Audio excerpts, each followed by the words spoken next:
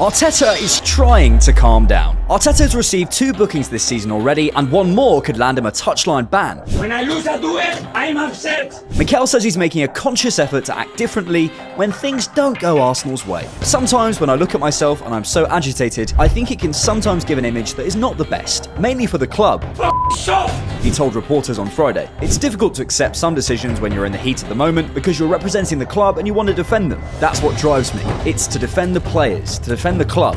Nothing else. It's not about me. I think I am changing. If you think differently, let me know. But I have made a conscious effort. Do you think Arteta should change his behaviour?